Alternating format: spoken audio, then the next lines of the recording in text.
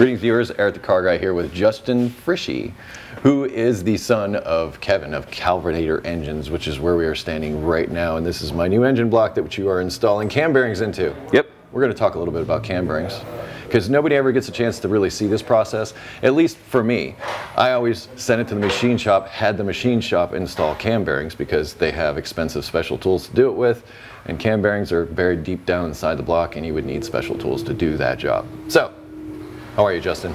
I'm fine. We're putting in the last cam bearing. Earlier we put in the ones that are further down in, and you talked about the methods that you use in order to line everything up. Because I've never installed cam bearings. The machine shop's always done it because I don't have one of those. Right.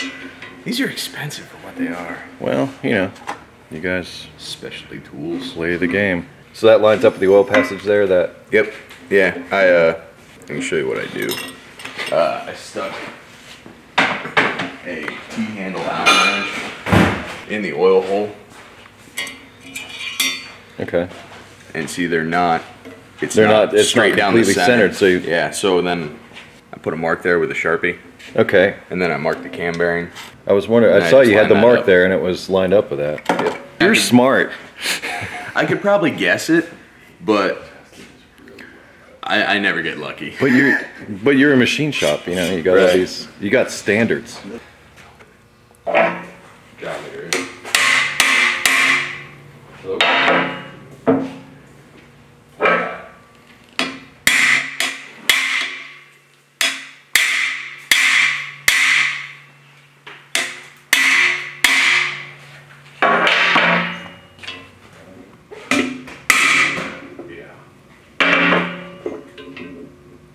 Cool.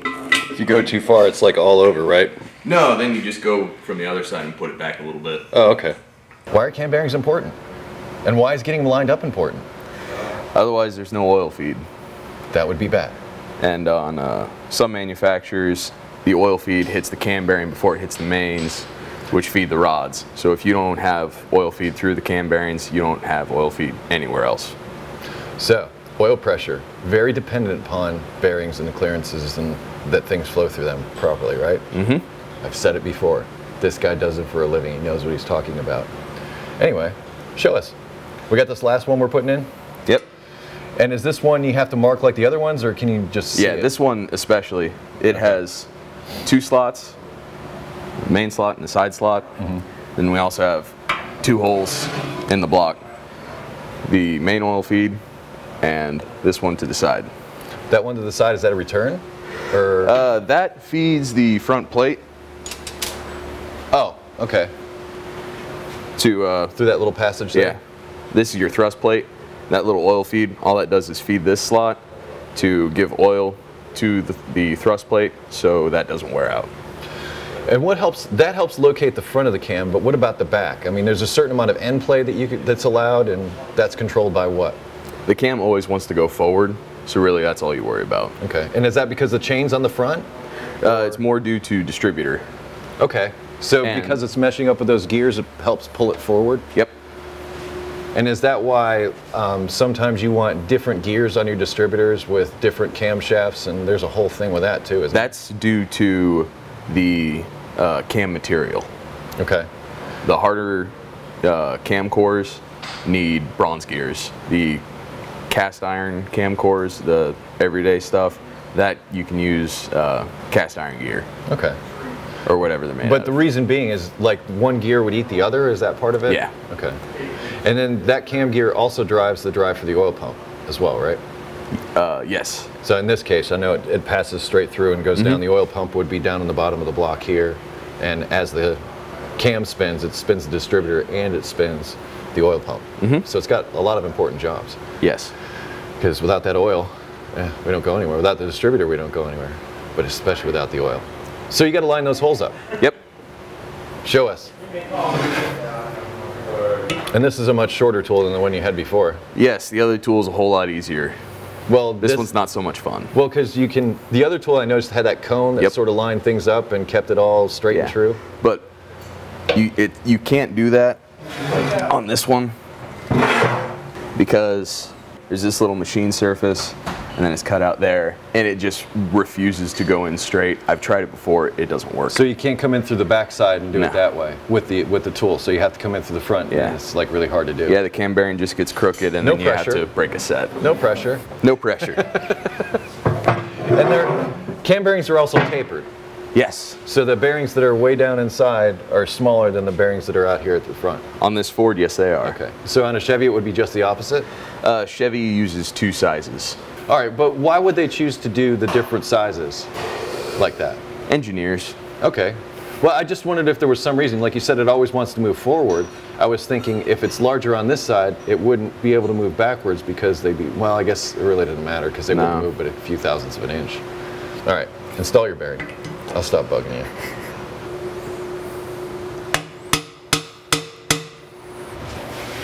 You're sideways, Yeah. like big time.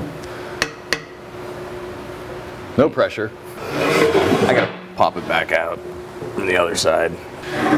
So this is the engine building table.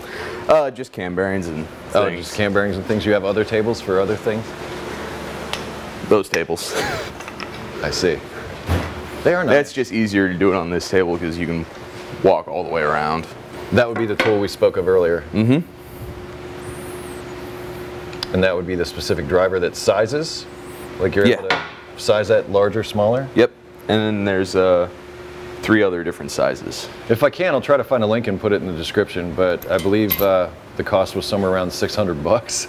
Yeah. This is why we have the machine shop do cam bearings. And also they're really good at it. Because I imagine trying this myself and not knowing how to line everything up would be, well, not as successful. Probably go through a couple of sets of cam bearings before I got it right. I do have broken sets of cam bearings. See, you've got that experience going for you. Oh yeah. Experience is nothing but compounded mistakes. Exactly.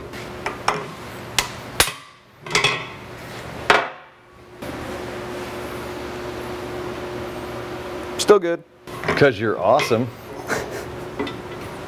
Notice I'm not even asking to try it.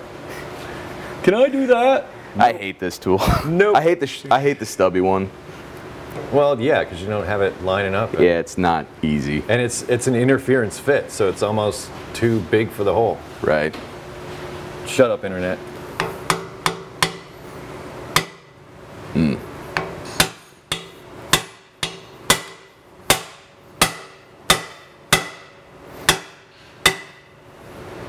There you go. Sweet. So it's just important the one hole is lined up? It's I was just checking the one hole. I'll check the other one. Because that one Isn't? isn't. Nuts. Because that was like a perfect placement. You just like totally got it in there.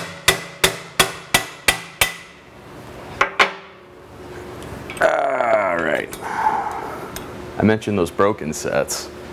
I don't like reusing ones That have already 'cause I'm been in worried there. about has it crushed and lost some of that press fit. I don't want any Well, you- issues. As a machinist, you know metal. And you Yeah. know how it reacts to different stress levels and stresses and those types of things. So that's where your experience comes in with doing something like this.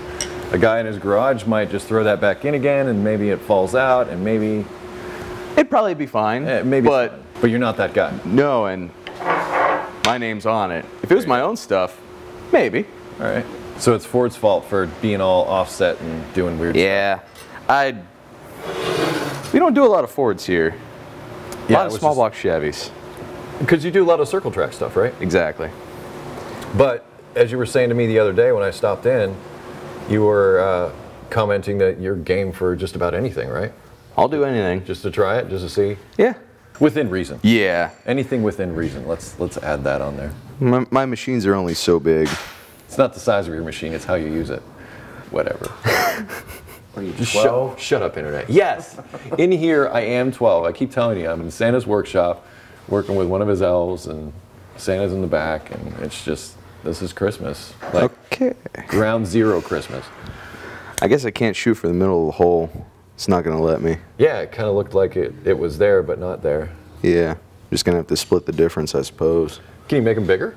I could. I should be able to split the difference though. Okay. Machining. It comes down to little bitty everything about this build. And this is one of the reasons why I'm doing this project and recording all of it. Everything about it comes down to thousandths of an inch. And if you haven't figured that out by now, then you shouldn't be doing this, because going fast, making something handle, making anything comes down to really small little measurements and a felt tip marker. And eyeballing it sometimes. Is that just regular? What kind of lubrication is this? That is driven. Energy assembly grease. I'll link it in the description for you. So special assembly grease. It's different than the liquid stuff that I've used, like if I remember, like Seal Power or something like that. Yeah. Like had like a really thick oil that you put on everything as you assembled. And that's kind of expensive. Putting it in cam bearings, you can get away with an axle grease, it'd be fine. Okay. Or wheel bearing grease. Well, once again, I don't think people at home are going to be doing this. I think it's just so that they can see the process. If you got $600 burning a hole in your wallet and you really want to do cam bearings, well, there you go. You can call up your friends and say, hey, you need cam bearings? add on Craigslist. We'll do cam bearings for cheap.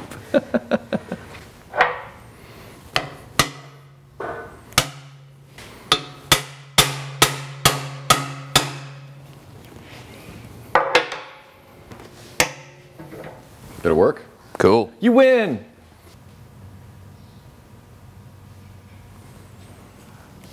Now to make sure the cam fits. Usually throw in the 2 rear cam bearings, test the cam, throw in another cam bearing, test the cam, throw in another cam bearing, test the cam.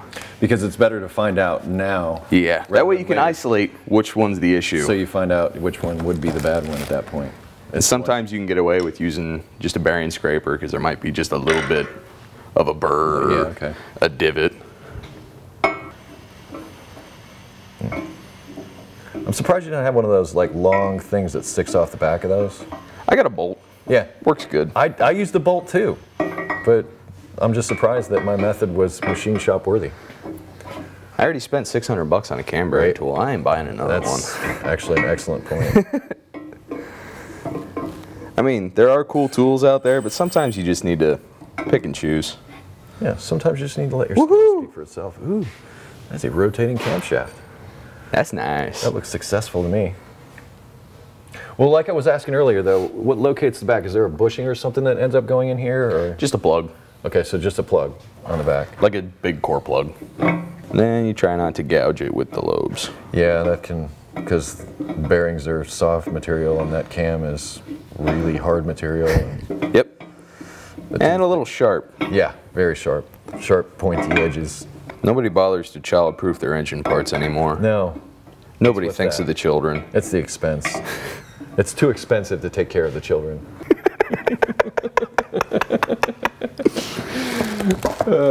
Justin, thanks for teaching us about cam bearings. No problem. It's been awesome.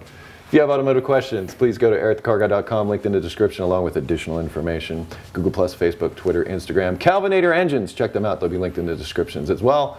Be safe, have fun, stay dirty. Go ahead, say it. Stay dirty. See you next time. Thanks for watching.